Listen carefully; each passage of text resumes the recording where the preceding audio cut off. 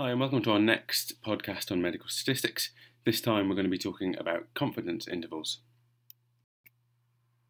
Okay, so let's start by thinking about what confidence intervals are. And we're going to use the same example that we've used for the past few podcasts, that of serum sodium levels.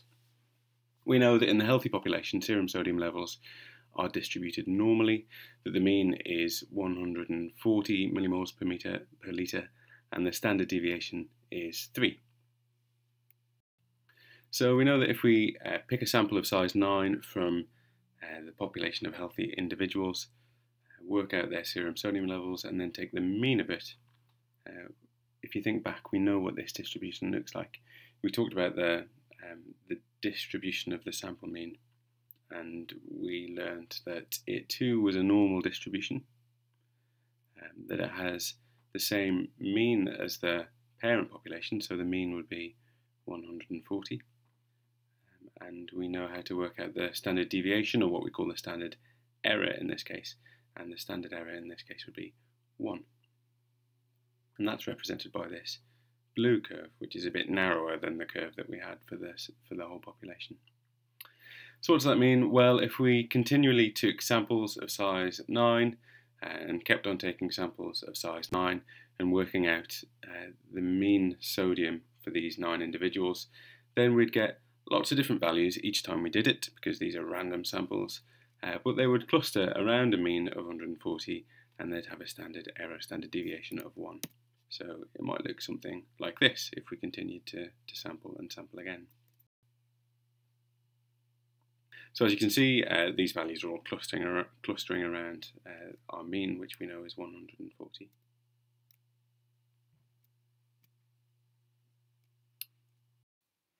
Now, under each of these sample means, I'm going to draw a line or an interval which extends from 2 standard errors to the left of it to 2 standard errors to the right of it.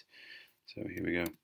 There's the first one. So that double-headed arrow, like I say, is just a line or a range of numbers, and the left of those arrowheads is 2 standard errors to the left of that value, and the right arrowhead is 2 standard errors to the right of the value. And we could draw that under each of these samples. It would look something like this. Here we go. So how many of these lines, how many of these intervals include the value 140?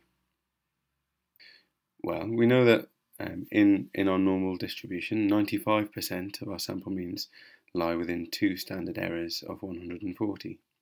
So that means that 95% of these intervals that we've drawn will include 140.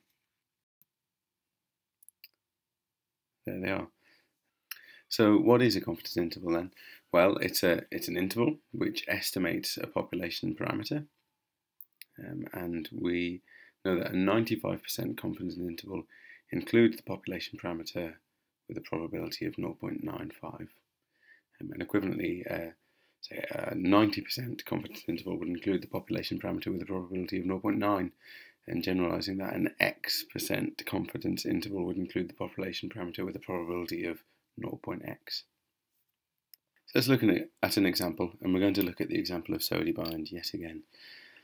So suppose you take 20 individuals at random from those taking Sodibind. You work out the serum sodium levels, and then you take the average, and then because you know a bit about the distribution, you're able to work out a confidence interval for this. And so you end up quoting that the mean sodium level was 137, and the confidence interval was 135 to 139.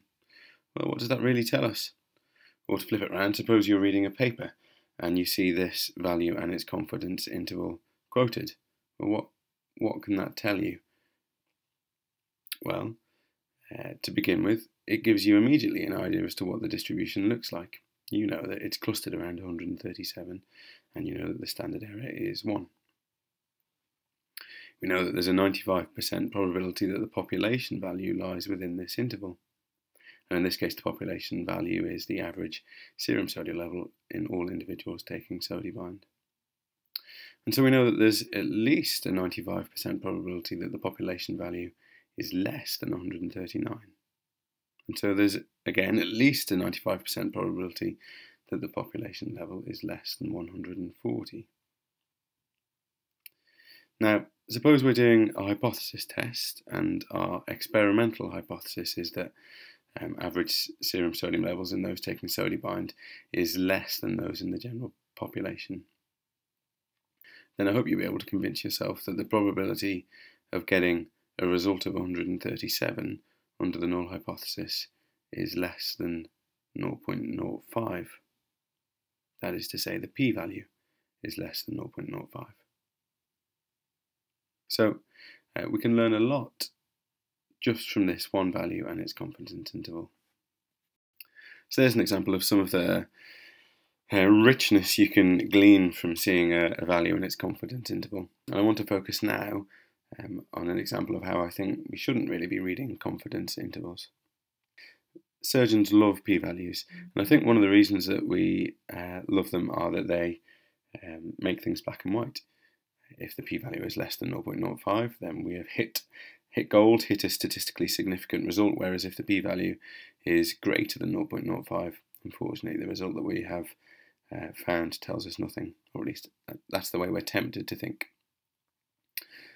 So I want to look at two examples. Suppose you're reading a paper and you read the statement, we found that treatment X improved survival by 3 months. 95% confidence interval runs from minus 0.1 to 6.1.